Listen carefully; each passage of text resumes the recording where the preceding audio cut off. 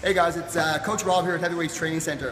One thing I want to talk about that's really important with your progress, with your lifting, with your fat loss goals and everything is something called the Kaizen principle, okay? Kaizen, which means basically slow and steady. Everybody wants massive improvements. Everybody wants to add 30 pounds to their squat. Everybody wants to lose 25 pounds of fat and they want to do it fast. But what you want to do is you want to have slow and consistent gains. So I want you to think about this. It's a 2.5 pound plate.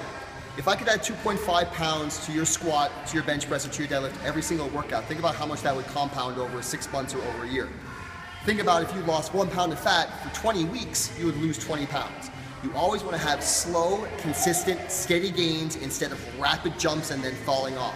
So with my own training recently, every time I train, I simply have been adding 2.5 pounds aside, sometimes 5, that's it. No 20-pound jumps, no 30-pound jumps, small and steady. So the Kaizen principle, small and steady gains over long periods of time. Cheers.